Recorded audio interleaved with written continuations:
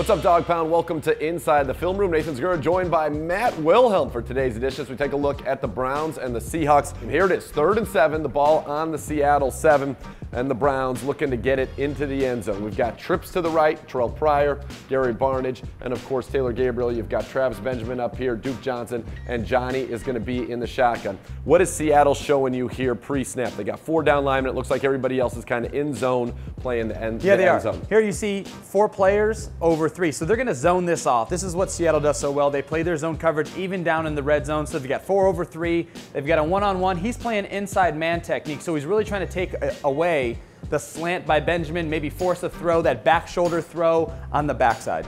Barnidge goes in motion, doesn't really change the defense because they are in that zone. Look, so he wants to get the ball out now. What do you got? Pryor's locked up with Richard Sherman, nothing on the hitch at the goal line, and they've got Barnidge doubled. Gary Barnidge told me after the game they played more man on him than they'd seen on film all year long, as they want to make sure he's taken away, and Benjamin's basically double teamed up top as well. What you have here is going to be Duke Johnson for a check down, but they got to feel that they're going to be able to make the tackle before Duke can get in the end zone. The one cardinal rule here is, as a linebacker, you always want to force this guy to run around you to keep your body in between the quarterback and the receiver. And we see Gary Barnidge win low to keep the play alive and get into the vision of Johnny Manziel. To be able to cross his face. So as the play breaks down, Johnny gets out of the pocket, he scrambles right. I talked to Gary, and he said, I saw him going right, so I was going to come with him this way. But as you see, the linebacker starts to suck up. That leaves Gary alone. Now this safety's going to try to get down here, but he can't get there in time, and it's a great throw. If you look at it from where he is, outside the hashes, back across the field, just in time to Barnidge, who seals him off for the touchdown. It's a thing of beauty. Big play Gary now.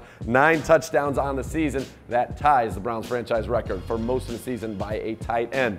All right, folks, thanks for joining us in the film room. For Matt Wilhelm, I'm Nathan Zegura, saying keep it tuned to ClevelandBrowns.com and the Browns mobile app for the latest on your Browns.